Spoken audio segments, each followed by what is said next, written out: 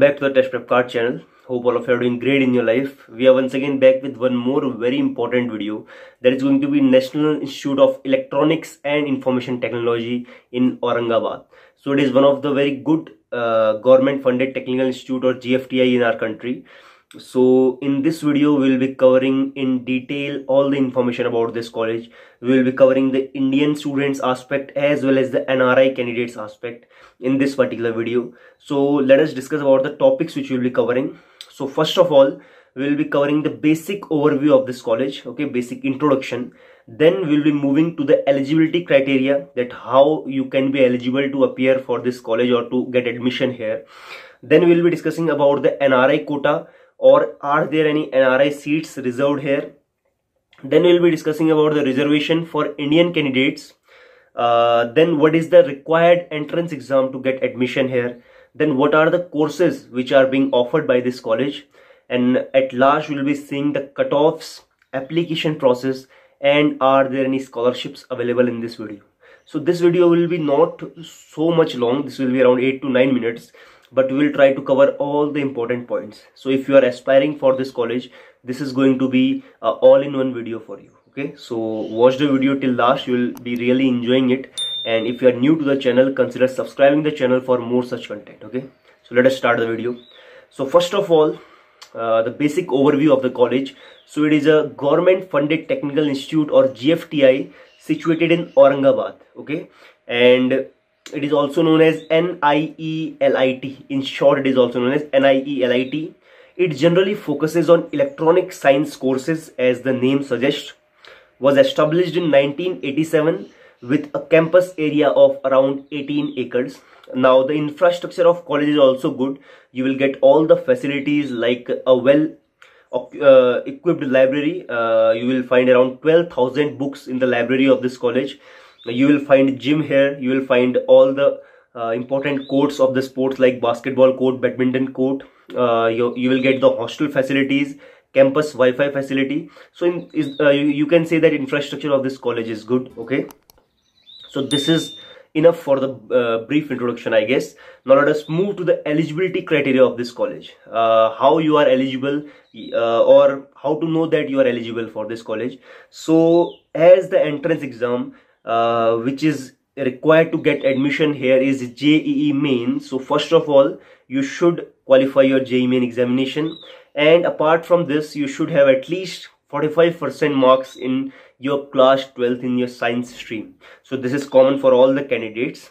Now talking about the NRI candidates, the eligibility is almost same, but you require some certificates at the time of counseling like passport, your class 12th mark sheet, and a certificate issued by the Indian embassy in the country wherever you are residing. So these are the simple certificates which you require. Other than this, the eligibility is same for Indian as well as the NRI candidates. Okay, now let us move to one more important topic, that what is the NRI quota here. So yes, under DASA or CIWG category, seats are specially reserved for NRI candidates.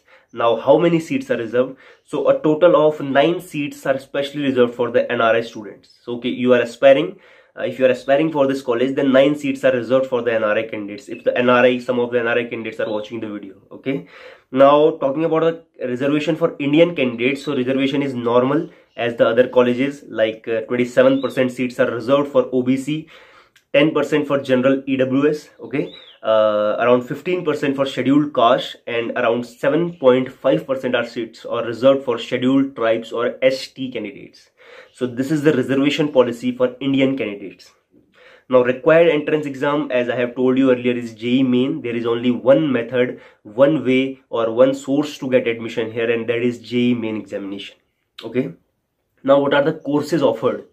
What are the courses that are being offered under BTech in this particular college? So there are 3 major courses which is offering your Bachelor of Technology.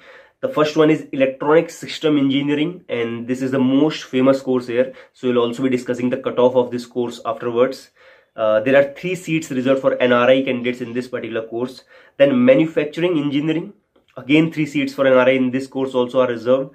Then metallurgical and material science engineering, and again 3 seats are reserved for the NRI candidates in this particular course. Okay, so total 3 courses are present under which you can pursue your undergraduate or bachelor of technology. Okay, now let us move to the application process of this college. So as I have told you earlier, the application process will be as same as JEE Main, because the entrance exam which is required is JEE Main. So let me give you a complete detail to how to get admission here. So first of all, you should apply for your JEE Main examination.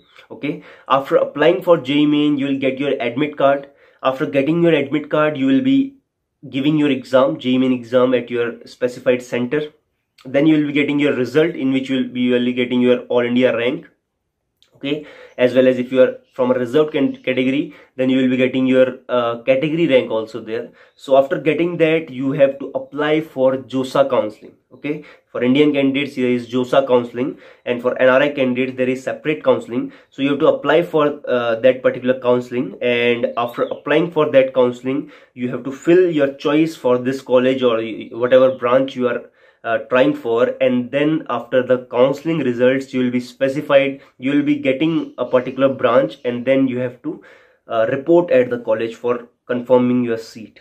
So this is the particular application or admission process. I have covered both the things here. Okay, now let us move to the most important topic of this video, for which you must be waiting from the starting, that is cutoff. And we'll be particularly discussing about the cutoff for electronic system engineering, because this is the most famous college for which most of the aspirants are aspiring for.